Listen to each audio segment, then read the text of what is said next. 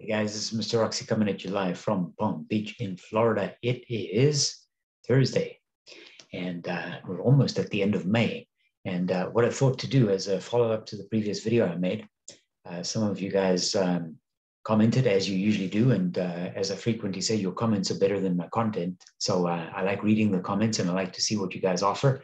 I went into some of the comments, and I looked at some of the stocks that you guys had recommended, and John Hibbs said, I own both LPI and EGY. This is just a few hours ago today. He says LPI won today. Vineet sent me a note and he said, would you be kind enough to cover VTNR? Taco said, what do you think about BPT? And Ernest said, what is the difference between Valero? It's actually Valero and Occidental Petroleum. Why is Valero doing so much better than Oxy? Actually, Oxy is doing better than Valero. I'm not going to go into that one right now, but with the exception of Valero, of these 5 stocks, Valero is actually the only one I know a little bit. The others were relatively new to me. So what I thought to do is take a few minutes and compare these and sort of see how they, sort of stack up one against the other. So firstly, they're all publicly traded, obviously, 4 of them on the New York Stock Exchange. The odd one out is Vertex Energy, which trades on the NASDAQ. You can see the sort of current pricing in terms of what it will cost you to buy one share of each of these right now. Laredo at $71.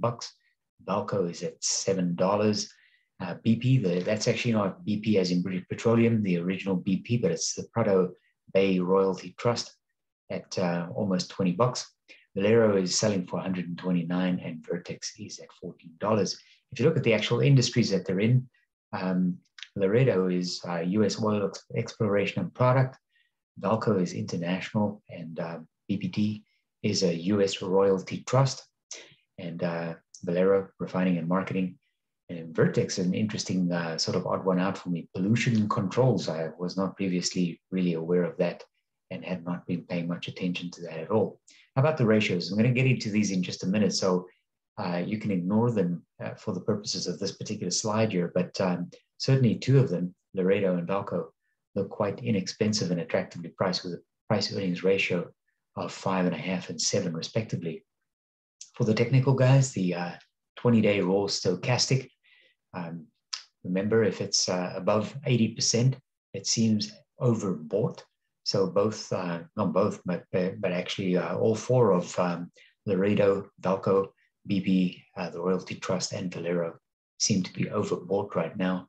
And Vertex seems to be one that you might want to get into if you base your buying criteria on the 20-day raw stochastic, which would be a very limited opinion, in my very humble opinion, to use as a benchmark to make a buying decision, yes or no. The analysts, what do they say? 56% say buy Laredo. The others, much more positive, 80%, 80%, 100%, 80%. So take that for what it's worth as well. So if you line up the 20-day raw stochastic with the analyst opinion, then you might say, you know what, Vertex probably looks like the winner here. But that's from a technical point of view, excluding the PE ratio, and obviously based on what some of the analysts are saying. If we look at performance, once again, I'm going to ignore the 5-day and 1 month. If we look at the 3-month here, if you own these, you'd be happy probably with all of them. The underperformer here over a 3-month period was Laredo, but it did okay sort of over the last 6 months, 32%. But look at some of the outliers here. So the BP Trust came in at 63%, and Vertex 141% over the last 3 months. How about 6 months?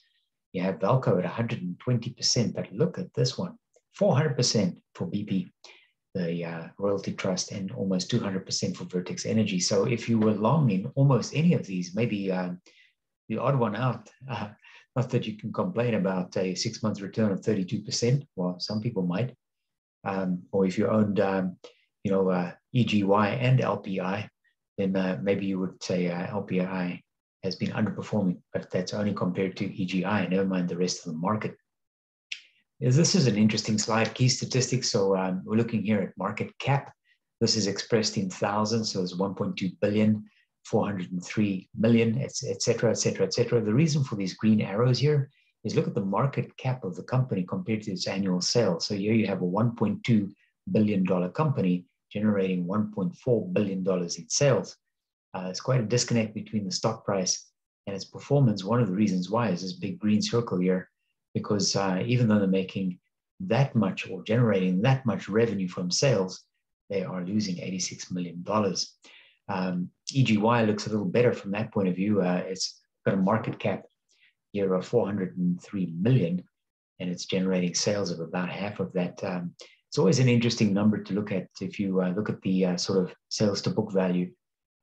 It's just another benchmark that you can use to say sort of where is this stock priced in terms of where it might be or should be. Vertex, much like Laredo, are also losing money, even though it's generating a lot of revenue. What I'm going to do is I'm going to take a quick flyover on 2 of these and then a slightly deeper dive on 3 of the others. So I'm going to cover basically very briefly all 5 of them, which is tricky to do. It's tough to keep track of what you're looking at and then potentially try to pick one. Most recent earnings positive, so I'm not going to dwell on that. So let's look at these 2 of them just very, very briefly. You can buy BP. This is the trust, not BP as in British Petroleum or the original BP. $20, $416 million market cap. It's trading at its all-time high. So if you want to take a chance here and think it's going to run a little higher, you can do that. The PE ratio is 18, so a little bit rich for me. I want to see it under 15. Beautiful dividend of almost 10%. So if you are chasing a dividend, $1.76 on an annualized basis based on the current stock price is yielding almost 10%. So it's pretty good. Not a lot of institutions in this one at 2.7%. It's quite low. It's actually quite surprising to think that more institutions might be interested in having a position in this, but it might also be because it's a royalty trust. Laredo, you can buy currently for around $75. It's sort of in the middle of that 52-week range, just right of center. It had a recent high in the last 52 weeks of $99. So there might be a little bit of run rate there, or of course it could pull back a little bit more. Usually when you see stocks that have been flying quite high, you expect them to draw back a little bit at some stage. It's got a market cap of 1.3, so it's not a very small company, but certainly by no means a major or a super major. The PE is 12. It's more attractive for me. It doesn't pay a dividend. If you're chasing a dividend, you don't want to be in Laredo. 71% held by institutions. So this is one of those stocks where the institutions have been buying and increasing their position. It's kind of steady Eddie at this stage. I'm not too sure. And I don't know, obviously, no one can predict where the stock price is going, but when the institutions are heavily invested in the equity, it's probably had its good bull run and its best days in terms of quick money is behind it. And you would expect it to be more sort of a market-related performance going forward. But once again, that's just one benchmark. The short interest at 8% is kind of high. It's higher than usual. So there are quite a large number of people, 8% of the outstanding float of common shares outstanding is quite a high percentage of people thinking that this is going to pull back. How about this graph? This is ridiculous. Over a 1-year period, and this is the trust year, 433%. And this green line over here is Vertex, 250. Not too bad on the blue line either, EGY. This is a very, very good performance, Vaalco. If you are in any of these, you are probably happy. I mean, the sort of laggard here, right at the bottom, the gray one, LPI is Laredo, 36% over a 1-year period. Not bad at all. But how about this one? 3 years. If you had held Vertex Energy for the last 3 years, you are up over 800%. And on EGY, which is Vaalco, you would have been up 400%. This is a phenomenal performance. And guys, when I get into a situation where I have stocks that deliver this type of a return for me, I always will take my money off the table. In fact, I might even take all my original investment off the table, leave the rest, the house's money, to just run. That's just me. You guys can tell me in the comments what you would do or what you think. So a slightly deeper dive here on the other 3. So I'm firstly looking at Vaalco. You can buy it for $7 right now. It's sort of trading just off its all-time high, market cap of only $424 million. Not a large company by any stretch. Very attractive PE ratio of only 4.5. 42% held by institutions. It's kind of a better number than the one we looked at a few minutes ago, which was 70%. So as a quick snapshot here, this looks pretty good. sort of in the context of using some of those things as a benchmark. EGY, so Vaalco is one of the most profitable companies in the oil and gas consumables fuel industry with a net margin of almost 37%. Its operating margin and net margin are amongst the strongest of any peer, while its gross margin is above the industry median. I like companies that make a profit, and in this particular instance, there's not a lot of things that sort of turn me off Vaalco Energy. If we look at the gross profit margin, we're looking on a trailing 12-month basis, 2 times the industry average. We look at operating profit margin, more than 3 times the industry average. And if you look at the net profit margin over a trailing 12-month period, look at this industry median 6, 6.5, and Vaalco at almost 37. Financial strength, and you'll notice that on all of these, I'm just looking at the snapshot, the company summary, and then I'm looking at profitability and financial strength. On financial strength, I'm looking at debt. The EGY uses little or no debt in its capital structure. Companies that don't use a lot of debt are very seldom, if ever, go out of business. This is a pretty good picture. A small concern would be the fact that as profitable as they are and with hardly any debt, why on earth do you have a quick ratio of less than 1? A quick ratio simply means that they have less cash on hand than what they have current liabilities. Now, of course, they're making money and they're running at a profit, so it's not really a problem and it's close to 1. But really, guys, I mean, you don't have to fly close to the sun when you are running a really good company and you're making a lot of money and you're doing an outstanding performance in terms of driving sales. There's no reason for you to sit on a quick ratio of less than 1. It should be higher. Interest coverage, on the other hand, is above 1.26 and 1.626 times is enough to cover debt. And of course, they don't really have much debt, so it's just current liability. So I want to see that quick ratio improve. Other than that, not too many complaints. Vertex Energy, next one up. So you can buy it for $14. It's trading near its all-time high. It's almost $1 billion company. Very, very big number of shorts here. So you got a 31% short interest on the outstanding float. So this is a warning signal. If you are in Vertex and you've enjoyed this really, really fantastic run, take profit.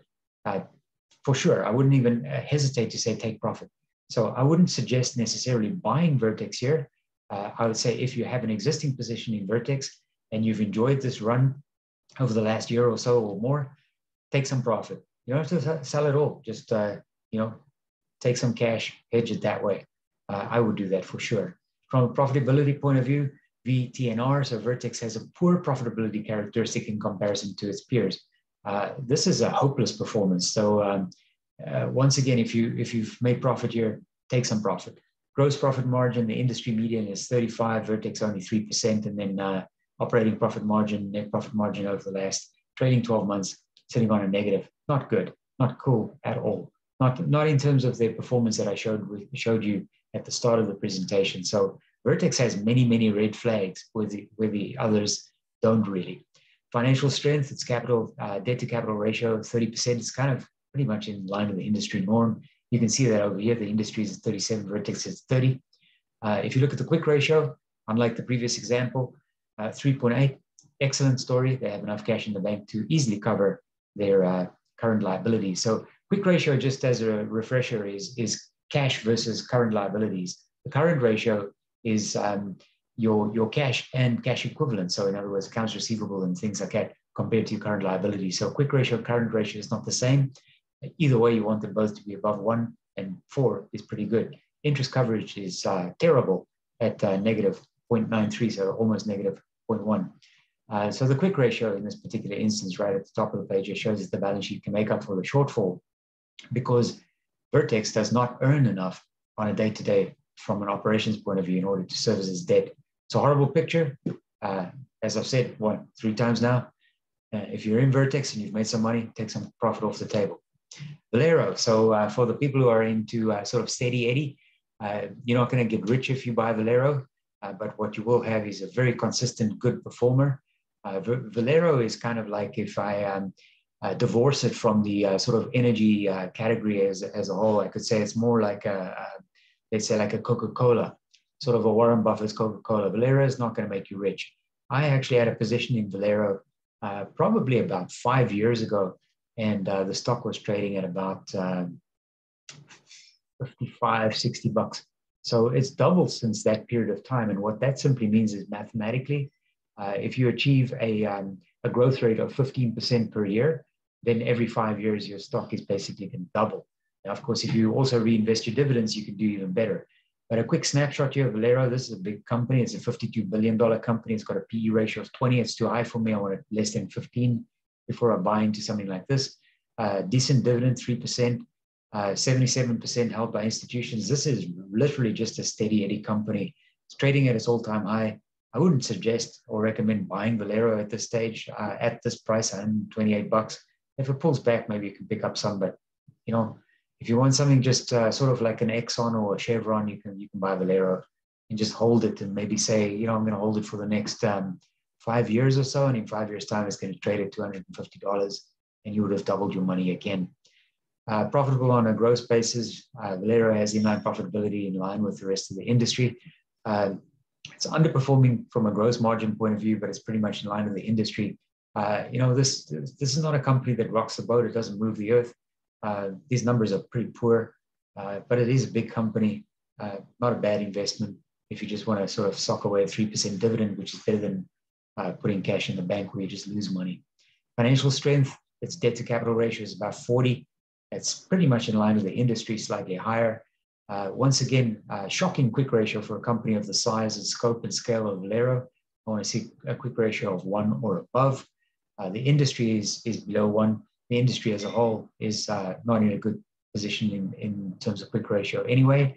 However, it doesn't really matter in the instance of Valero, because given that the company's operating profits are 9.5 times greater than its interest payments, it'll have little difficulty in repaying debt.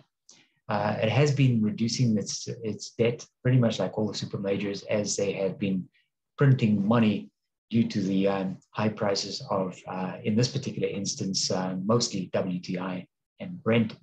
So guys, that's kind of a wrap on these. If you still have positions on these, or if you have positions, including our 5 friends that I mentioned at the start, let us know sort of where you're at, what you're thinking. I've given you some of my thoughts. And of course, if you like the content, please remember to hit the subscribe button so that we can grow this community, because we already have a community of almost 3,000 like-minded energy, fossil fuel burning investors. And let's see if we can work together to build some generational wealth over time. Thanks for staying with me. Thanks for watching. Talk to you soon. Bye-bye.